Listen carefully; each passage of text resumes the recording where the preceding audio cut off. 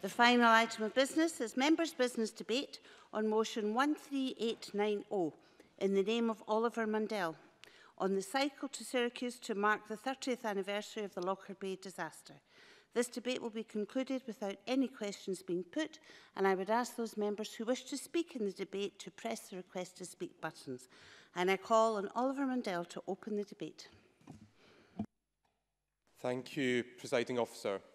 30 years ago, on the shortest and darkest day, Pan Am Flight 103 left Heathrow Airport for New York.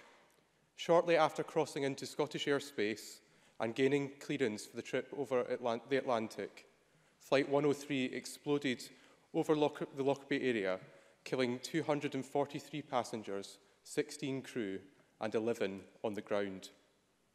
For many of the victims' families and those in the town who were caught up in the events and aftermath of the 21st of December 1988, there is before Lockerbie and there is after Lockerbie.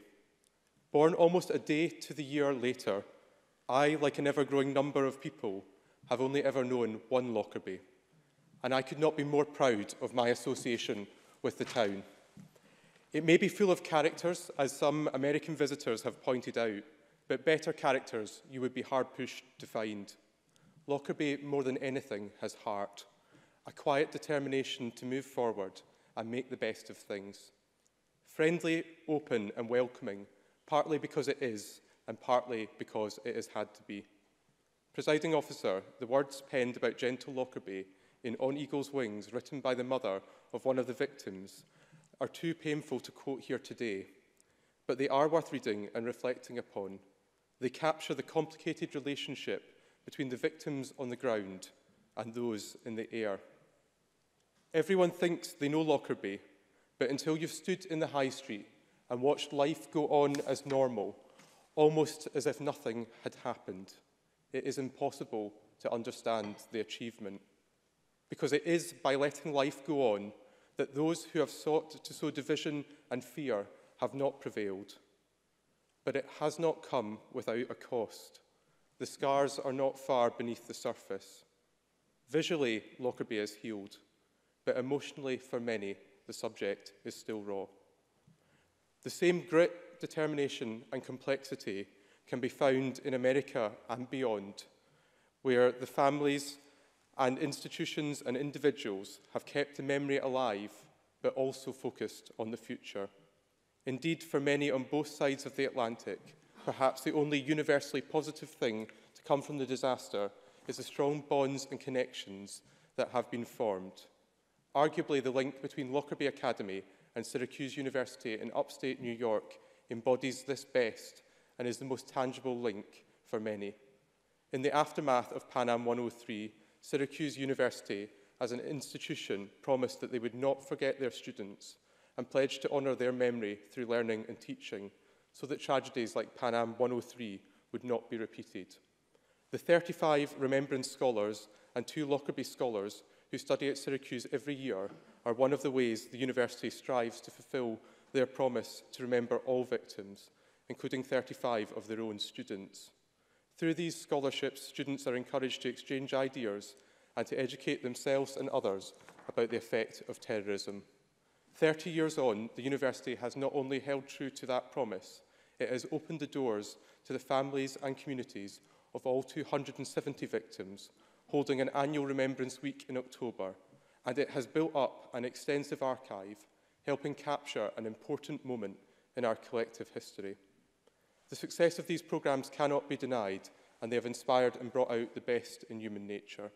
Presiding Officer, to paraphrase the words of a former student, the network of Lockerbie and Remembrance Scholars have now gone on to become global advocates, educators, activists, government officials, scientists, entrepreneurs and entertainers, all the while embodying the spirit of those lost on Pan Am 103. Of course, everyone involved with or touched by the events of 1988 wish that they were not involved. But together, our communities have rediscovered the best in human nature, recognising that we are both unintended victims.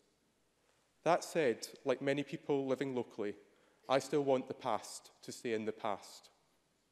To remember, yes, but at the same time, for people and the town to have the chance to move forward. That remains my view, but through this project, I have realised that there will be no closure. After 30 years, those events cannot be wished away. It's easy to think there is nothing we can do, or to try and sidestep the issues, which I so nearly did when Colin Dorrance first got in touch. However, in the midst of the Remembrance Scholarship programme, there is some good advice for us all. Look back and act forward. That, for me, is what the Cycle to Syracuse is all about. In 1988, a journey began that was not completed. 30 years on, the Cycle to Syracuse intends to continue that journey. It aims to complete the 3,238 miles between Lockerbie and the university in upstate New York, which lost 35 of its finest students. This is a memorial tour by the community in Lockerbie on behalf of the whole town to demonstrate our ongoing support for the families and friends of all the victims of the Lockerbie bombing. In resuming this journey, we remember those lost and those who were affected in the aftermath, the response of the townspeople and the thousands who came to help. But it's not just about reflecting or dwelling on the past, it's about constructing a better future. The aim is to focus on the ongoing relationship between Lockerbie and Syracuse University today, to celebrate the hundreds of bonds that have emerged and will endure forever. The symbolism of the journey is undeniable. Completing the journey, linking together our communities, creating new connections, turning words into action, and sometimes the need just to go through the motions. Most importantly, it is an excuse to talk and reflect.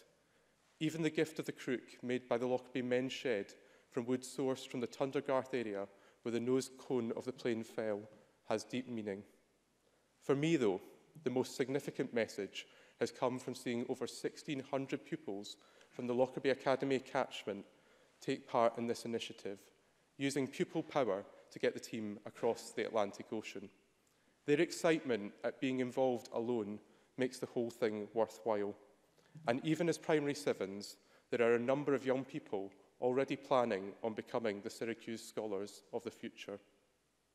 There is, too, the possibility that they will benefit from the funds raised by local charity Soul Soup from the journey, who plan to enhance mental health support at Lockerbie Academy. Of course, at the heart of this project is an incredible team, and I am delighted that they can join us in the gallery. At the helm is organiser Colin, who was amongst the first police on the scene in 1988 as an 18-year-old rookie policeman. He had the vision and determination to turn this idea into reality and has a close connection to Syracuse, where his son was a Lockerbie scholar.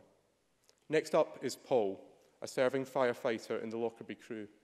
Paul is the joker in the deck, and I'm sure that his sense of humour will come in handy in the home street. Heavy, who joined mountain rescue workers scouring the hills in the aftermath of the disaster, shows that age is no barrier, and he is the local favourite to be first over the finishing line. Brian, who is the head teacher at Lockerbie Academy and new to cycling, is certainly leading by example. He also represents the wider community and its successful changing of the guard at the school. David completes the team. Maybe it's his paramedic training, but he is the one who looks after everyone else, thoughtful and reflective. In my constituency office, we think of them a bit like a boy band. We've nicknamed them the Mammals, short for middle-aged men in lycra. And presiding officer, if you look up to the gallery, you will see that that description is, of course, more generous to some members of the team than to others. In a few weeks' time, I look forward to performing my own role as one of the backing dancers and joining the chair of Lockerbie Community Council, Jan Andrews, on a tandem for the final miles into Syracuse. Although thousands of miles away, to me that seemed more realistic than joining the Fechan Flyers and community riders on the 70 miles from Lockerbie to Edinburgh Castle. The joy here is that there really is something for everyone in this initiative, and the core team have a grateful community behind them, both at home and abroad.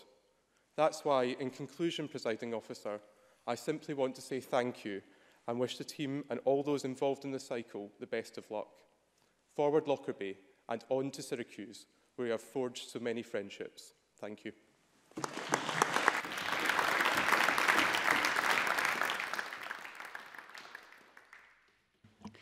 Before we move on to the open debate, can I ask those in the gallery to make that the last time that they cheer, hiss, boo or otherwise? Thank you. And we now move to the open debate. Speeches of around 4 minutes, please. Joan McAlpine, followed by Finlay Carson. Thank you. Can I start by congratulating Oliver Mundell for securing this very important debate? And can I also congratulate him on the timing of the debate? The 30th anniversary of the Lockerbie disaster is more than 2 months away, but by drawing Parliament's attention to the Cycle to Syracuse Memorial Tour now, more people will be able to follow the cyclists on their epic journey, and it gives plenty of time to donate to the Just Giving page they have set up to support Soul Soup. The attack on Pan Am Flight 103 in 1988 was a terrible act of violence, the worst mass murder Scotland has ever experienced. 259 passengers and crew aboard the plane and 11 more people on the ground lost their lives in the most awful way, and we must never forget that. I was privileged to attend the 25th anniversary commemoration in Lockerbie and meet some of the relatives of those murdered on the plane who had travelled across the world. What struck me when I spoke to them, and Oliver Mundell has already alluded to this, was the very special place that they had in their hearts for the town of Lockerbie and its people, because despite the shock and the scale of the disaster, the townspeople showed so much humanity at the time, helping recover the dead and their possessions and assisting the emergency services, opening their homes and their hearts to the families. And that has, of course, continued long after the wreckage was cleared away. With the support, the people of Lockerbie continue to give the bereaved and the special relationships they have formed with those across the world, not least Syracuse University, which lost 35 young students.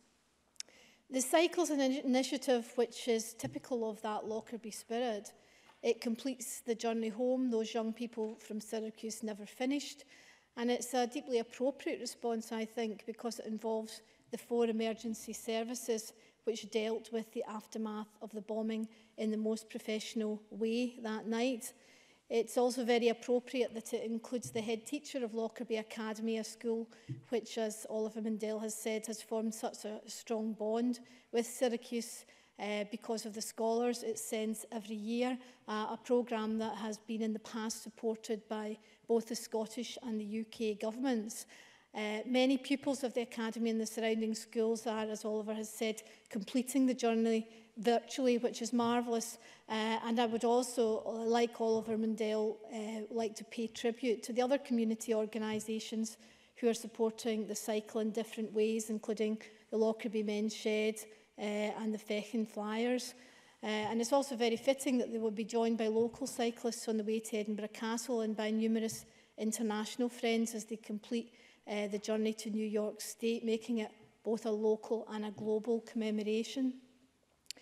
I'm particularly pleased to see that the fundraising will benefit Soul Soup, a mental health charity for 12 to 15-year-olds in Dumfries and Galloway. I was privileged to attend the opening of Soul Soup a few years ago and have seen at first hand the invaluable support it offers in a very friendly and informal environment, which is very much led by the young people themselves. So it's a fantastic charity to be benefiting from this. 30 years after the Lockerbie disaster, we are all far more aware of how adverse childhood experiences can affect the mental health of teenagers and young adults and throughout their lives.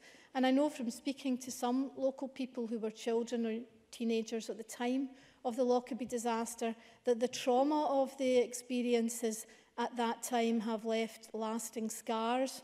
And that's why I wanted to finish by mentioning another commemoration initiative proposed by some of those who were directly affected by the disaster when they were young and who contacted me earlier this week.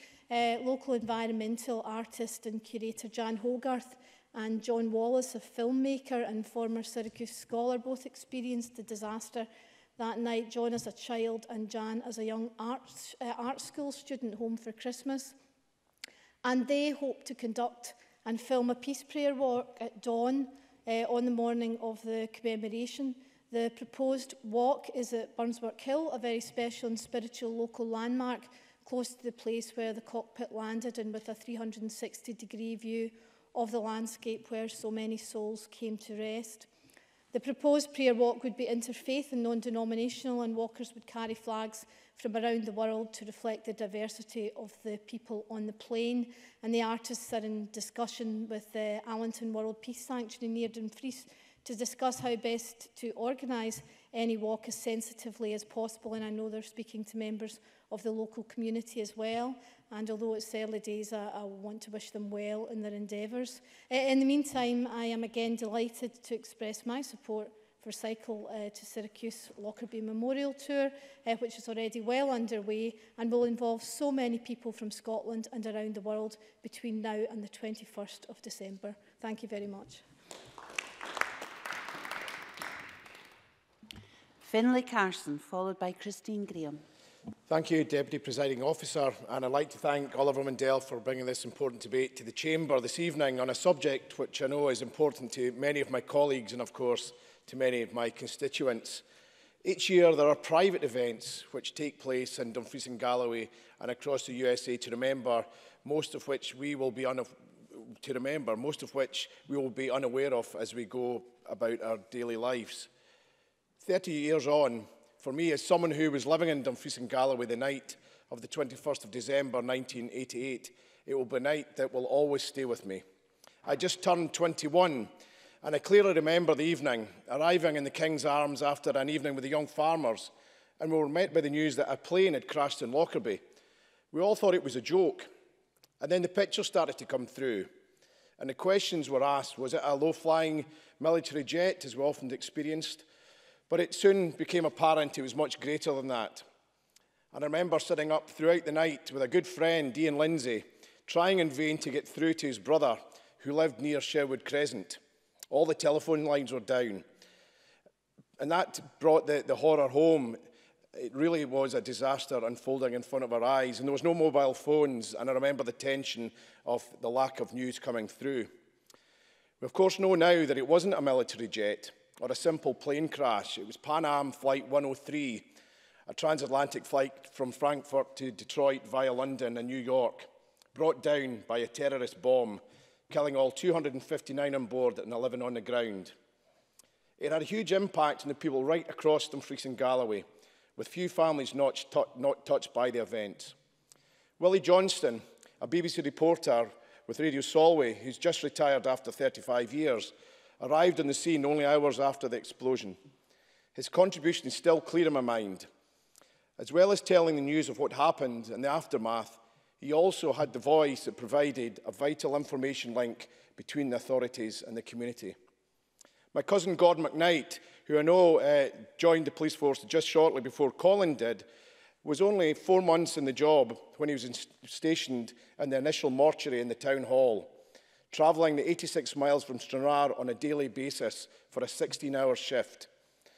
A hugely traumatic eye-opener for a young cop who'd only seen a few bodies before then. He became the area inspector for the Lockerbie area, and 27 years after the events, the memories of those dark days are still very much there. The local police force, the smallest in Scotland, the local community, local authority, emergency services and support workers made a huge effort on the ground, which I know will never be forgotten by the families hit by this tragedy. Colin Dorrance was on site as a policeman 30 years ago. At that time, he was the youngest policeman in the whole of Scotland. And as we've heard, Colin has taken the lead in the cycle to Syracuse. This is a community initiative instigated by the people and services in Lockerbie to remember all those who were lost, and to honour the response of the community and emergency services, and to show support for all who suffered in the times that followed. To mark this 30th anniversary, 4 emergency service cyclists and the head teacher of Lockerbie Academy will complete that journey that the 35 Syracuse students never completed. The challenge, over 3,238 miles from here in Scotland and across in the United States, will finish at Syracuse University. It will help to raise funds for Soul Soup a charity based in the region doing excellent work for people with mental health problems. It's challenges and fundraising ideas such as this that are the positive legacy from such a horrendous event.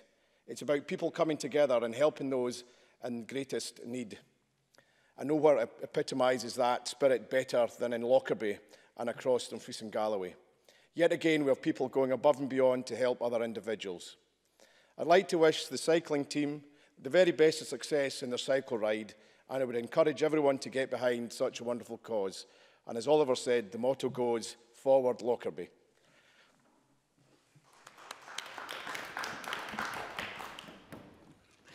Christine Graham, followed by Colin Smith. Thank you, Deputy Presiding Officer. Let me declare an interest as a member of the Justice for McGrahy campaign, congratulate Oliver Mundell in securing this debate and welcome his so-called Syracuse team to the gallery. It's important to recall that dreadful night nearly 30 years ago with the death of so many, the young students who will be commemorated in that cycle journey with lives ending so tragically, but now the cyclists taking it to the destination they never reached.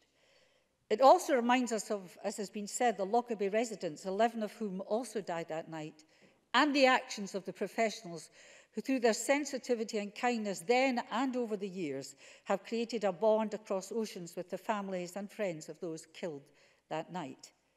Lockerbie, like Aberfan and Dunblane before it, never wanted to be in the headlines as a graveyard for so many. Yet it has dealt with that atrocity with grace and dignity. It shouldn't have been Lockerbie, of course. The delay in Flight Pan Am 103 meant the bomb, which was probably timed to detonate over the sea without evidential trace, did so over acres of bleak winter Scottish countryside. While I have nothing but admiration for the Lockerbie community, I feel that no line can be drawn under that night until the conviction of Abdel Basit al-Megrahi is finally and fully tried on a last appeal. You will recall that a second appeal on a referral from the Criminal Cases Review Commission was abandoned by Megrahi, in my view, to secure his transfer from Greenock to Libya to be with his family as he succumbed to terminal cancer, evidence to this day which has not been heard. I met him 3 times, and at my last meeting with him, he made it clear that it was not for himself, but his family that he wished his name cleared. He did not want the name Megrahi to forever be part of the Lockerbie atrocity. At this moment, a 3rd application for review is in process with the Scottish Criminal Cases Review Commission, lodged by his family. I have been told by it that it has passed stage 1. In other words, the Commission has accepted his reasons for abandoning that second appeal. In other words, as he thought it would help secure release. It is now at stage 2. That is, the substance of the grounds for a new appeal are being considered. It hopes to report by the summer of 2019. In the meantime, the separate police-led Sandwood inquiry into the actions of police, prosecutors and forensic officials at the time, which is investigating claims of attempts to pervert the course of justice prior to the Campsize trial, is yet to complete and be sent to the Crown Office. Started in 2014, the pronouncements of its imminent conclusion have been much postponed.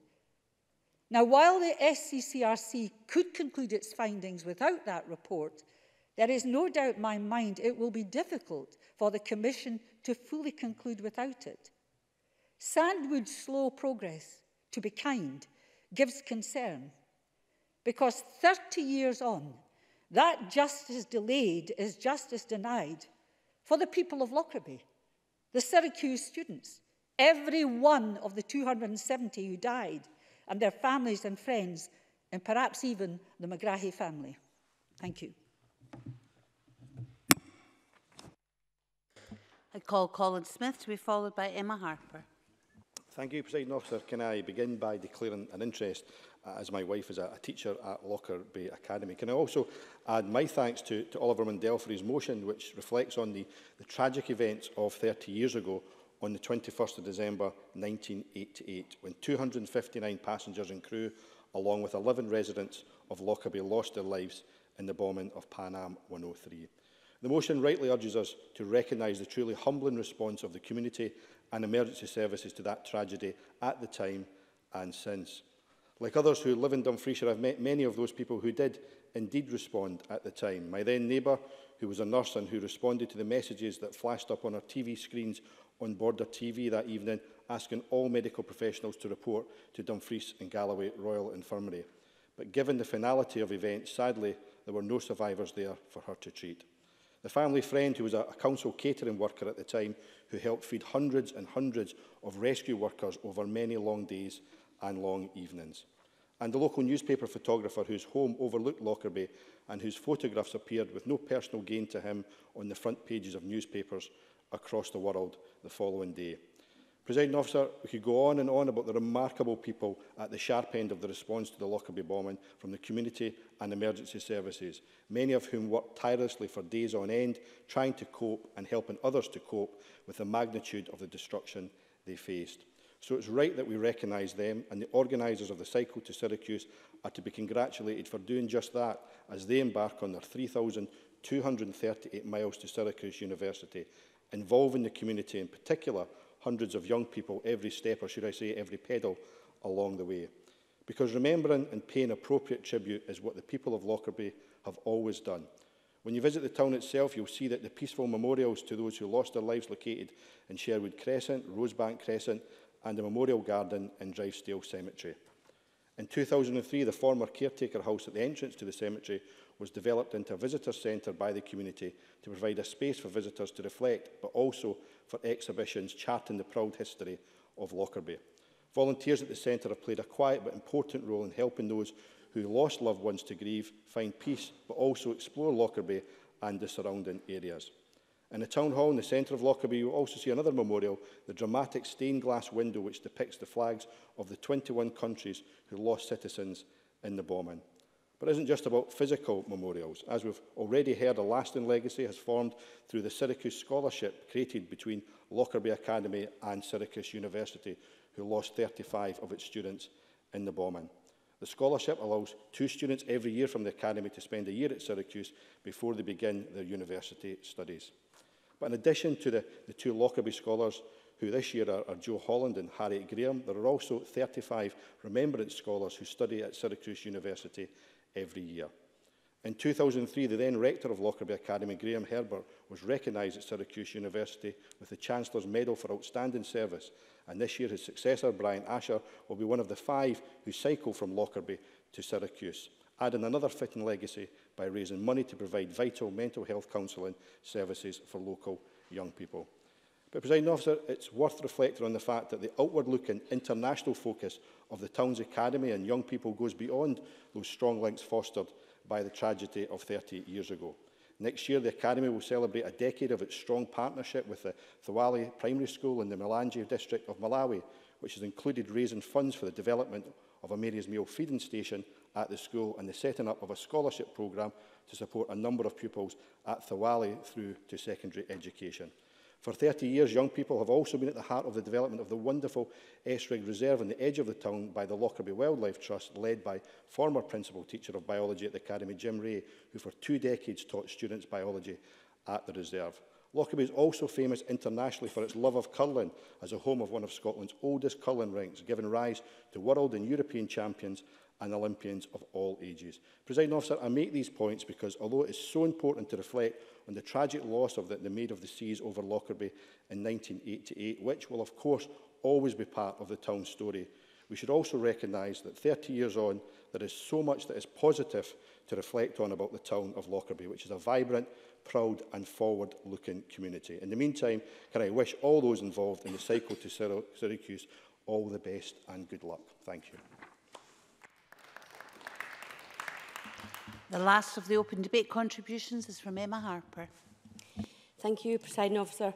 First of all, I'd like to congratulate Oliver Mundell for bringing forward this motion this evening, the Cycle to Syracuse, to mark the 30th anniversary of the Lockerbie disaster. I can't believe that it's 30th year anniversary, actually, since Pan Am Flight 103 crashed on the town of Lockerbie and in the surrounding fields on December the 21st, just before Christmas in 1988. Oliver Mundell's motion and indeed his speech shows that while we remember and reflect, we can still look forward. And I would like to acknowledge the cycle charity ride by the team, the Lockerbie Memorial Tour 2018 from Lockerbie to Syracuse, which includes members of Ecclefechan-based cycling club, the Fechan Flyers. It is worth noting that many children will perform the virtual cycle ride, as both Oliver Mundell and Joan McAlpine have mentioned. This is testament to the resilience that occurs following adversity. Oliver's motion mentions the police, ambulance, fire service and mountain rescue. All were involved. I commend all of the emergency services personnel for current work and previously who took part on that night and in the subsequent hours, days and weeks following this, the UK's worst terrorist air disaster. This was an extremely tough time for many, and last year I heard particular detail from one of the fire and rescue service personnel who attended that night and on the following days, as he chose to share his very personal, often quite emotional recollection with me. And while reflecting on the event myself, I thought about tragedies and disasters that occur across the world, and we often hear where people state exactly where they were when they heard about a particular event, the exact moment. That had me thinking this weekend a lot, in fact, about where I was 30 years ago at the time of this disaster. And a couple of points that I've been reflecting on was that one was from a dairy farmer and one was from me, the nurse. The dairyman was my dad. He said he was checking a coo out in the field that was about to have a calve out in the front field, and he heard what he described as a boom, or a low sound described as maybe an explosion. And our family home is actually quite a few miles from Tundergarth and Lockerbie. It's about almost 8 miles, but could my dad actually have heard the bomb go off from 8 miles away? And just after 7:30 p.m. on that night, I received a phone call from my flat from the operating theatre manager. I was walking distance to the Royal Infirmary. We need you to come in, the manager said. There's been a major trauma, a disaster. The hospital disaster plan has been activated. We don't know what's going on yet, but it may be a plane crash, maybe military. My role was to help set up the operating rooms, Theatre 1 for trauma, Theatre 2 for trauma, Theatre 3 for orthopaedic trauma, Theatre 4 for minor injuries and suturing cuts and wounds. We were told to prepare and expect many trauma patients and cases. We set up, we got the rooms ready, we waited and waited. The trauma didn't come. Hundreds were dead. Later, we heard that 270 people lost their lives that night. That experience of preparation, which was calm, organised and methodical, it helped me years later when the massive Northridge earthquake happened in 1994. And I, as a young new migrant to the USA, was able to work with professionals from perhaps 21 countries, which is similar to the 21 countries where people lost their lives. I was able to work with professionals to care for the victims of that disaster. Presiding officer, a comment about the Shepherd's Crook, which will make its way to the Remembrance Service at Syracuse University by members of the core cycling team, marking the 2018 Remembrance Week. I love the fact that wood sourced from Tundergarth has been made into the Shepherd's Crook by members of Lockerbie's Men's Shed. The bike ride, the Shepherd's Crook, are so symbolic and so human and so important. And I recognise and acknowledge the role that Syracuse University plays in providing a focal point for many families who were affected, maintaining an archive and continued fostering of links with the town of Lockerbie and the Lockerbie Academy, which has been mentioned. Look back and act forward. The motto of the Scholarship Remembrance Programme is fantastic. And the town's motto, forward-looking, has been mentioned by others as well. These are apt terms for us to think about after 30 years. So finally, Presiding Officer, once again, I thank Oliver Mundell for bringing this important debate to Chamber today. And again, I echo his words. Thank you. I call Ash Denham to respond to the debate. Minister. Thank you, Presiding Officer. And I'd like to add my thanks also to Oliver Mundell for securing this debate and for what was a very moving speech on his part, I thought, and to wish you well with your tandem ride when it approaches.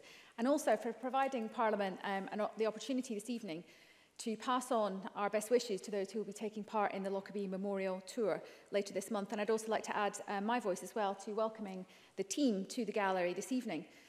It's been what I think a very good debate this evening, a very thoughtful debate with thoughtful contributions from all the members across the chamber. So I thank them all for taking part in this evening. As we've heard, this event is marking the 30th anniversary of the bombing of Pan Am Flight 103, which remains the worst terrorist attack ever perpetrated in Scotland. 243 passengers, 16 crew, and 11 people on the ground were murdered on the 21st of December 1988. And it's important that we do not forget the pain and suffering of the families and friends of those who died that night. Presiding Officer, the town of Lockerbie will never forget what happened that fateful evening. The memorial, the Remembrance Garden, the stained glass windows at the town hall stand as a tribute to those who were killed in this incomprehensible atrocity. Throughout what was a hugely complicated and traumatic investigation and trial, the families and friends of those who died carried themselves with great resilience and also great dignity. People from across the world were affected by this tragedy. And the passenger list included people from 21 different countries, and as our 30th anniversary approaches, our thoughts are with them also. Many of those who were on board were heading back to the United States to celebrate Christmas with their families. And members will be aware that the Lockerbie bombing claimed the lives of 35 students from Syracuse University, as we've heard this evening. And that's 35 young lives who were cut short in their prime. Presiding Officer, out of this horrific tragedy has come an outward-facing spirit of friendship and companionship by the people of Lockerbie.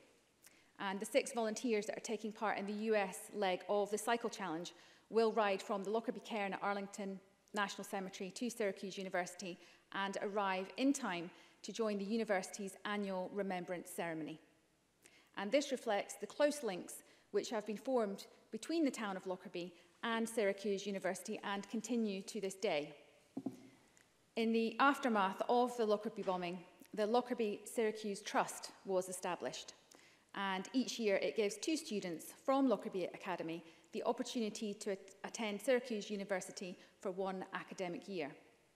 And Syracuse University and the Lockerbie Syracuse Scholarship Trust meet the costs of their attendance jointly. And since it was established in 1990, 58 students from Lockerbie Academy have spent a year at Syracuse University, giving those students an opportunity to extend their academic education, experience what life is like in another country, and to develop their self-confidence and their independence. All of the things that those 35 Syracuse students had been doing before their lives were taken on that fateful night. The motto of Syracuse Remembrance Week is "Think Back, Act Forward," as we've heard this evening. And the Lockerbie Memorial Challenge is acting forward by raising money to help young people closer to home. The money raised will go to support Soul Soup, a mental health charity based in the Dumfries and Galloway area. Statistics published recently in the Scottish Health Survey found that 21% of young people aged 16 to 24 reported that they'd self-harmed. And this only highlights the importance of providing support to young people who are experiencing mental health difficulties. Soul Soup works in the Dumfries area to provide free counselling and support to young people in the region who may be in need of help, who might need somebody to talk to, who might need to be referred to a specialist counselling or treatment service, or who might need advice and guidance as they navigate their way through the stresses and strains of growing up. The aim of this challenge is to provide sufficient funding to help place a dedicated Soul Soup worker at Lockerbie Academy to serve the school and the youth of the local Lockerbie community. And Presiding Officer, I'd also like to highlight the contribution that's being made by the school children who are helping to meet the challenge of cycling the total distance of 3,238 miles between Lockerbie and Syracuse. And of course, you can't actually cycle across the Atlantic Ocean. So the first part of the challenge has involved children from 12 local schools on their own bikes or on exercise bikes at schools. And they're seeking to complete the 2,568-mile combined cycle at events which began in September and will conclude with an event at Lockerbie Academy on the 10th of October. So I wish the best of luck to all of those who are participating in the Lockerbie Memorial Tour. And on the 13th of October, the team will set off from Lockerbie Academy to ride to Edinburgh Castle, accompanied by other cyclists from Lockerbie and members of the Ecclefechan-based cycle club, the Fechan Flyers. And when they reach the castle, there will be a reception to welcome them and others who have helped in organising the event, which the Cabinet Secretary for Justice will also be attending. So I hope the weather holds good for them on that day and they have a southerly wind to help them on their way up to the castle, because I think that could be quite a difficult part. In the spirit that has been formed from adversity, and those taking part are truly thinking back, acting forward in a very inspiring manner. Thank you. That concludes the debate and this meeting is closed.